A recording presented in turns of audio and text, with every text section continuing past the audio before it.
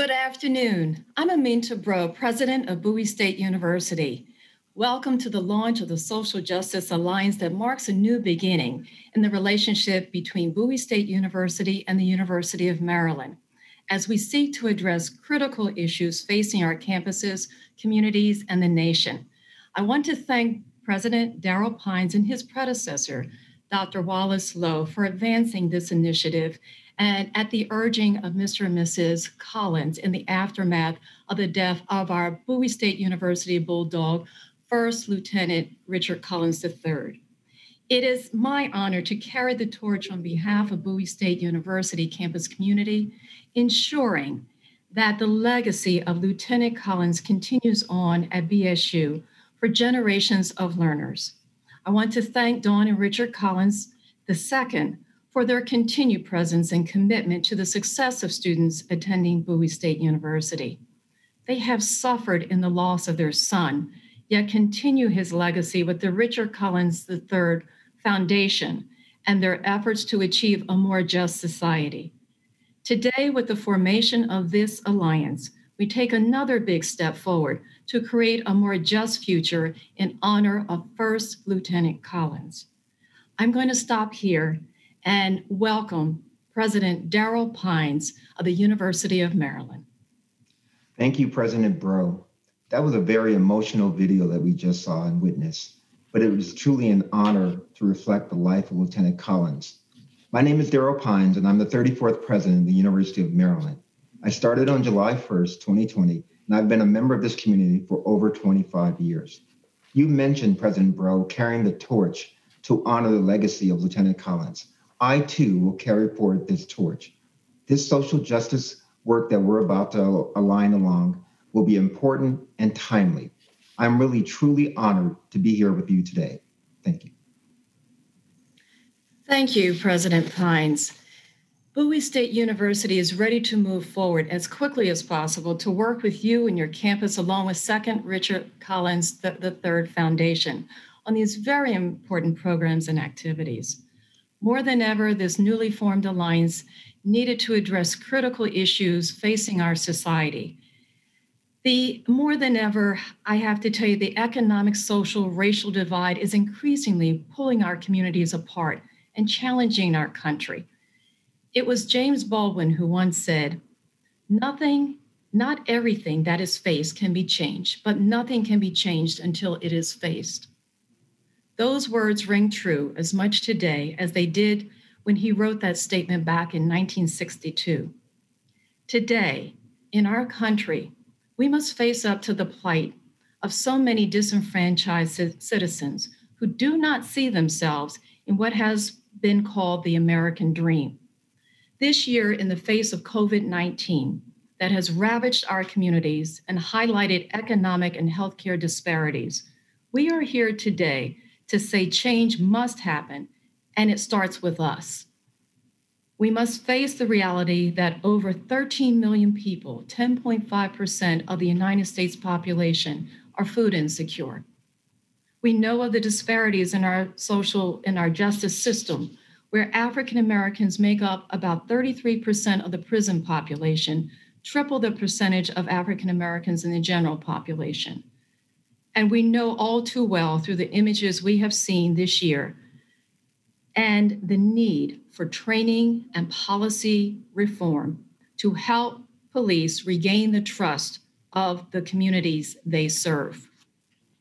Also, we know that women are growing in the workforce, yet still earn just 82 cents for every dollar earned by men of all races, according to the Center for American Progress.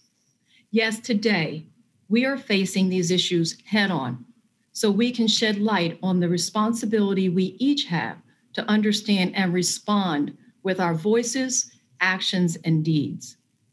Today, we're taking a stand and bringing our two campuses together to lead the way to address these and other disparities that exist in our society by engaging our students and communities to bring about the change we want to see in our country. You will hear from the faculty and staff working on the Alliance and the strategies under development to meet this mission. They will share how our two universities are committed to facing head-on the plight of our country and will begin to arm our universities and communities with the tools for healing and uniting. In the aftermath of Lieutenant Collins' death, Bowie State University established the Lieutenant Richard Collins III Social Justice Endowed Scholarship that grew from the outpouring of donations in his honor immediately after the tragedy from both university communities and the public. It is my commitment to his family, our university, and to the country that his death will not be in vain. The scholarship will support students with a demonstrated commitment to civic engagement and the concepts of social justice. And each day on this campus, we prepare our students with the knowledge, skills, and tools they need to stand up boldly, to engage in this society, and to use their knowledge and skills to contribute to the betterment of others and the well-being of our country. That is our legacy as the first historically Black college and university in the state of Maryland, with an obligation to honor those who have gone before and endured many struggles, yet paved the way. I thank all involved in this new joint endeavor for what you have done and will do to lead the way toward greater social justice. Thank you. President Pines. Thank you, Dr. Bro, and thank you to State's Attorney, Aisha Braveboy, for joining us today. Distinguished faculty and staff who are supporting the Alliance, thank you for your commitment and joining us to launch our joint initiative. Thank you to our student leaders, who we will hear from later today, Derek and Zara, for inspiring us all. And most of all, thank you to the Collins family.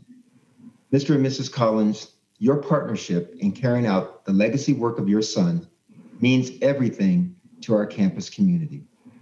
Offering remarks today is deeply personal for me. When Lieutenant Richard Collins III was murdered on our campus in 2017, I grieved. Like so many other Black men, I saw myself in Richard. But more importantly, I also saw my son in Richard, who was about the same age. I remember that Congressman Anthony Brown spoke on our campus not long after this tragedy. And he told us that he too saw himself in Lieutenant Collins. Many among us saw ourselves in him, including all of our Maryland students. We see ourselves in him because Lieutenant Richard Collins III was dedicated to service. And now it is our turn, our honor to serve him. We serve him through the Social Justice Alliance that we are announcing today. And I'm incredibly proud that the University of Maryland will join Bowie State University in this ambitious and meaningful effort. We also serve him through the formation of a scholarship in his honor at the University of Maryland's campus. The Lieutenant Richard W. Collins III Scholarship will provide financial support for students to pursue their academic goals with special consideration for members of the ROTC at the University of Maryland. And we will serve Lieutenant Collins through a physical memorial at the University of Maryland campus, which we will dedicate with the Collins family in the near future. It is now my pleasure to turn the microphone back to my colleague, President Bro. Thank you, President Pines. It is more than clear that we are in agreement on the collaborative goals and vision of this Social Justice Alliance. So it is now time to sign the document certifying our commitment to preserving the legacy of First Lieutenant Richard Collins III.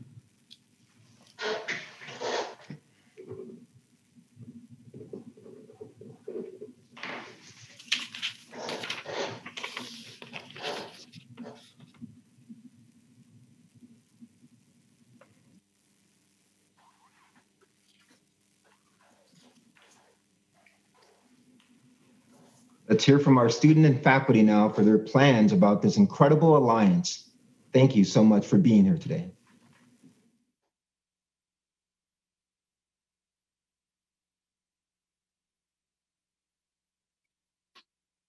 Hi, how are you? I'm good. How about you? Good. Nice to meet you too. Thank you. I'm Derek Hinton, senior biology major. I currently serve as a Greek Leadership Council president at Bowie State University. I'm Zara Sadiq, and I'm a junior kinesiology major, and I'm president of NAACP at my campus. I definitely feel like the alliance between both of our schools will impact both of our communities, faculty, staff, students, in like a plethora of ways because y'all are so close to us. And I feel like we're both very connected, but also not at the same time, that we stay separate. So I do feel like this alliance will help bring our communities together, and like my work with NAACP and your work with the Greeks will like, I guess, become more fluid rather than separate. And therefore, I guess, bring not only just awareness, but also like inclusivity between both of our communities so we can get to know each other and also establish like that foundation and relationship with each other. And I feel like with this alliance, we'll have a much bigger impact of like making sure things like this don't ever happen again. Right. And like you said, like, it's a shame that it had to start this way, but I feel like we have more than like the power needed to make sure it doesn't happen again. Of course. Yeah. State and the University of Maryland, I don't see what we couldn't do in Maryland. Right. Like we can buy so much legislative change that can be the outlines for federal bills and things like that. Like, say if our school came together, our student advocacy group and your student advocacy group came together, which we're actually already doing, right. To make environmental change, like knowing differences. Like we're already making those strides to make those changes. And I feel like this social justice alliance is going to spark that hunger and student. Because once you come in through the doors and there's curriculums on, we have the social justice alliance, the social justice is how you can make your impact. And that's freshman seminar classes. I wish I had that for my freshman seminar. Me too. I feel like the possibilities are really endless between both of us. It was great talking to you. Great talking to you too. Young woman. I'm excited to see what we can do in the future. Mm-hmm.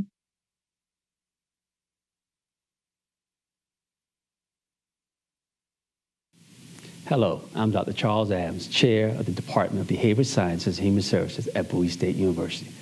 First Lieutenant Richard Collins III's life was a reminder that the colors of patriotism are not only red, white, and blue, but black and brown as well. African Americans fighting for and defending a democracy that has often excluded them from receiving full rights and protection from its Constitution is not often discussed in the context of American patriotism. First Lieutenant Collins was a true patriot who dedicated his life to defend liberty and uphold the principles of our democracy in the true spirit of social justice. As a soldier, he was willing to give his life in defense of this country and our Constitution. But he was also aware that America has fallen short on its promise of equality for all.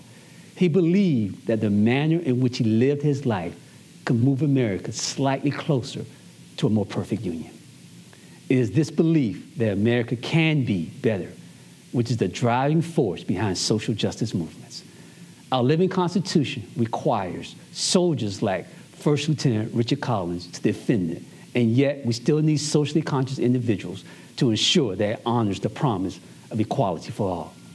Within the Social Justice Alliance, the living spirit of First Lieutenant Richard Collins III will lift our collective voices to inspire, educate, and train generations of social justice advocates to bring true democracy to this country. Our students will embrace political advocacy, social activism, and social engagement to combat hate and inequality. Social justice calls upon us to acknowledge cultural and racial differences, but we need to understand that there is equality in our differences. First Lieutenant Richard Collins' death and the recent events unfolding in this country are stark reminders of the long road ahead for a more perfect union. But I'm confident that we will overcome. Thank you. Hello, I'm Zita Nunes, a professor in the English department at the University of Maryland, College Park. I first met Mrs. Collins when she invited me to join her for a coffee in December 2018. She had wanted to thank me, and through me, the over 500 people, students, faculty, staff, who had written condolence cards during a 1-hour period at the beginning of that fall semester. We had all been horrified by the murder of Lieutenant Collins, and we wanted to acknowledge the great loss and the family's grief. It seemed to us such a small gesture for a murder that had taken place on our campus.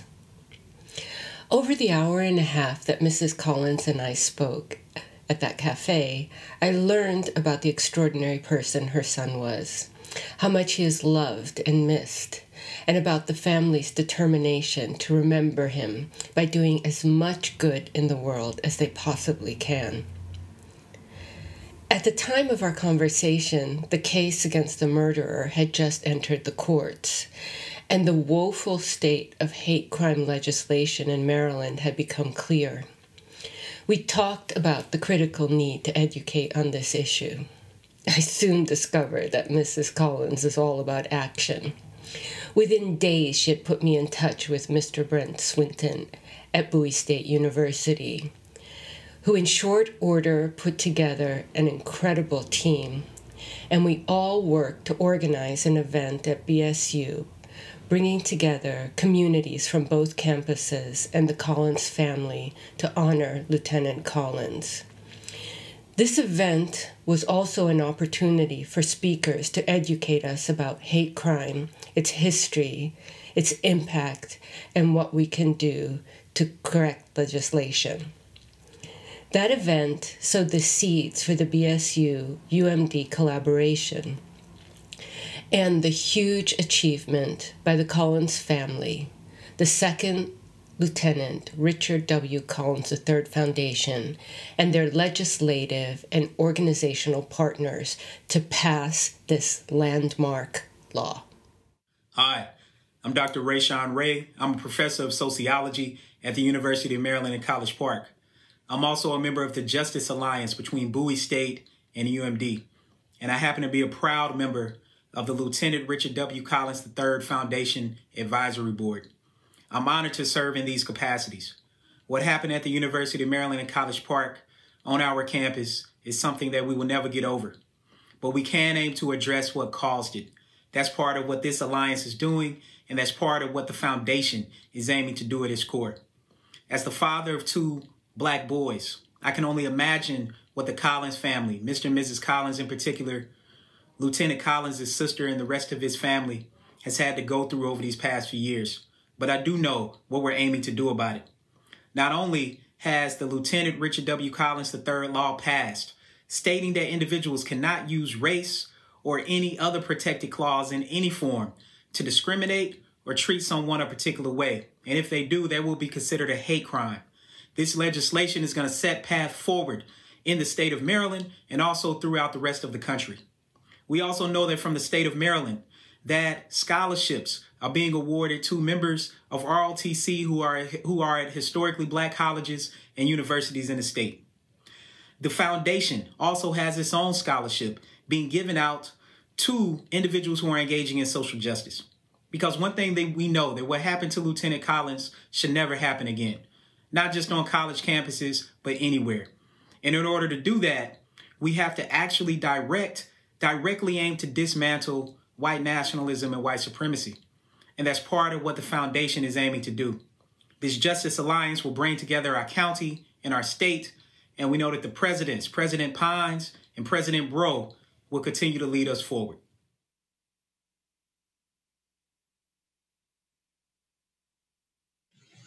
Good afternoon. My name is Kametta Harrison, and I'm the lead for the Bowie State University Alliance team. As an educator for over 25 years, my research and experiences are in diversity and disability studies and social justice. I am honored to be leading this team and collaborating with Dr. Georgina Dodge and the UMD team. The Bowie State University and University of Maryland Social Justice Alliance is devoted to leading the charge in eradicating the ideology of intolerance. We are committed to empowering individuals towards social justice and equality for all. Through this alliance, the legacy, light, and spirit of Second Lieutenant Richard Collins III will forever command the mission of this collaboration. In our first collaborative meeting, the synergy between the two teams was dedicated to making sure that the fight for social justice and equality will be embedded in all aspects of the campus community. Our teams are composed of faculty, students, and staff with expertise in making a difference and who stand for equality. The Alliance will establish a Center for Social Justice to be housed on the campus of BSU, but engage faculty from both universities in research and work to champion social justice policies. Work is already underway to integrate social justice principles, concepts, and strategies into interdisciplinary learning opportunities for first and second year students at Bowie State and Maryland. The Collins tragedy is an ongoing reminder for current and future students to fight against hate and injustice. And the tragedy is personal for both campuses. This alliance will keep the legacy of Lieutenant Collins alive and bind Bowie State University, the University of Maryland, and the Second Lieutenant Richard Collins III Foundation in this common cause. I am Dr. Georgina Dodge, the Vice President for Diversity and Inclusion at the University of Maryland, College Park. As a military veteran, I am honored to be part of this event that recognizes and celebrates the legacy of Lieutenant Richard Collins III. I am strengthened that his memory brings us together, the University of Maryland, College Park, Bowie State University, and the Second Lieutenant Richard Collins III Foundation. Today we recognize that two institutions within the University System of Maryland, which are separated geographically by only a few miles, will join together in partnership to battle societal injustice. This is a fight in which we must all participate. I look forward to working collaboratively with Dr. Camilla Hairston, Dr. Charles Adams, and other members of the Social Justice Alliance Committee and the Bowie State University community. Together with the Second Lieutenant Richard Collins III Foundation, we want to have a positive impact on our region and well beyond. As we move forward with future plans, we foresee developing and establishing events that will invite larger community participation. While the COVID-19 pandemic will prevent us from gathering in large numbers anytime soon, technology will provide us with an opportunity to expand our reach and, we hope, make our events more accessible for community members. Because tackling social injustice affects every one of us. Lieutenant Collins's life has touched every one of us. We plan to offer at least 2 seminars each semester focused on the theme of social justice, hosted by either Bowie or Maryland. This will enable us to come together to learn about the issues that impact us today, as well as their historical origins. We will also host an annual conference that will expand upon the symposium created by Dr. Nunez and others who, like Lieutenant Collins, established a bridge between our 2 universities. The national conference will feature prominent speakers working at the forefront of social justice, as well as other activities that invite community participation. And finally, we will establish an annual award to recognize outstanding achievements in addressing issues of social justice. Again, I am proud to have a role in this important initiative and partnership, and I am honored that we will memorialize Lieutenant Richard Collins III through the pursuit of social justice.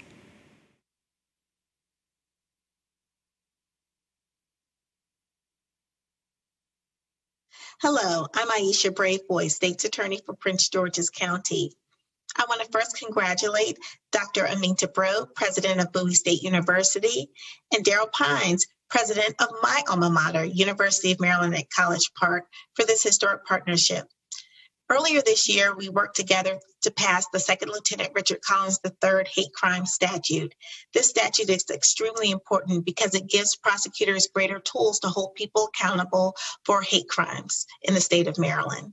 We look forward to working with these two universities to train the next generation of social justice warriors. We also look forward to working with the family of now First Lieutenant Richard Collins III as we continue the conversation around racial reconciliation and criminal justice reform. So congratulations. Today starts an amazing partnership, which we know will change Maryland for the better.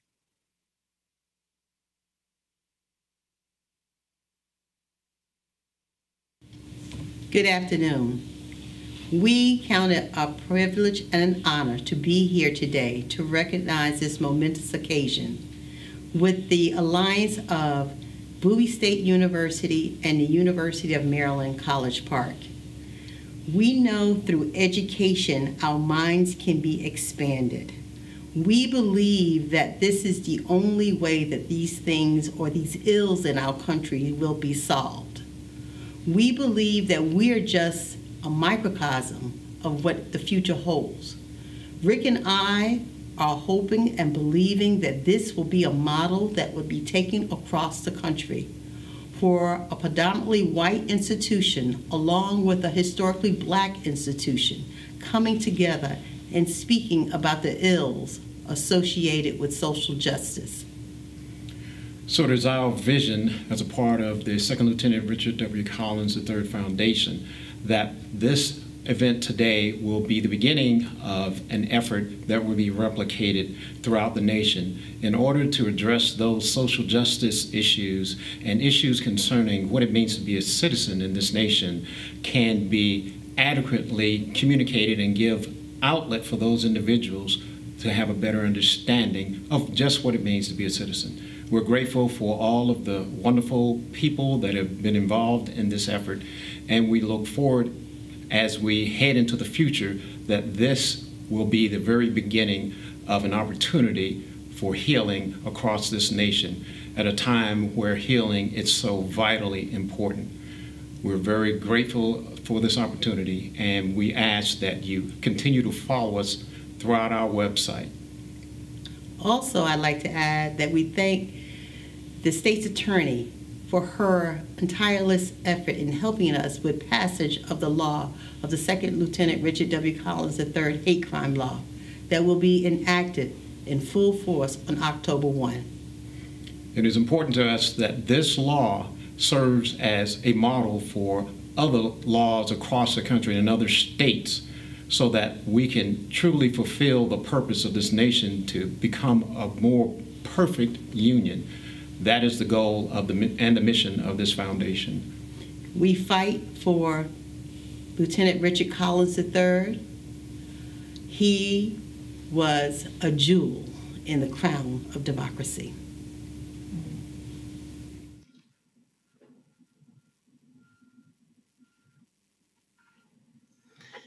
Mr. and Mrs. Collins, I, along with President Pines, thank you and the Second Lieutenant Richard Collins III Foundation for stepping forward to help lead during these challenging and difficult times. In the face of tragedy, you have endured and helped the nation recognize that your loss is a loss to us all. Your son and our bulldog, a member of our own ROTC battalion, was unable to finish his mission. But through this alliance, we will win out and hate will not win out.